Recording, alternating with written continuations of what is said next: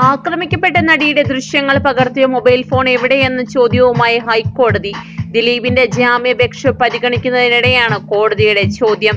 നടിയെ ആക്രമിക്കാൻ ദിലീപ് 1.5 കോടിയുടെ കൊട്ടേഷനാണ് നൽകിയതെന്ന് പോലീസ് കോടതിയെ അറിയിച്ചു. പിടിക്കപ്പെടുകയാണെങ്കിൽ 3 കോടി നൽകാമെന്നും ദിലീപ് സുനിക്ക് വാഗ്ദാനം നൽകി. ഇതിന് തെളിവുകൾ ലഭിച്ചിട്ടുണ്ട്.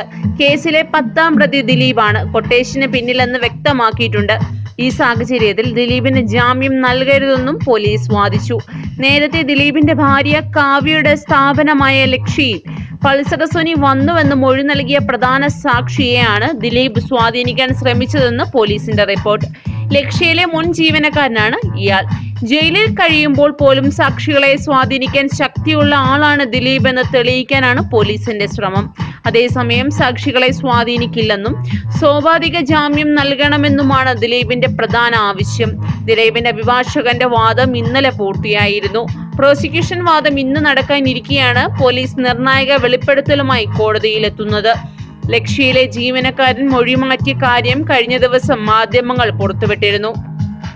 കൂടുതൽ ചലച്ചിത്ര രംഗത്തെ വാർത്തകൾക്കായി സബ്സ്ക്രൈബ് ചെയ്യുക മലയാളം ന്യൂസ് ടൈം.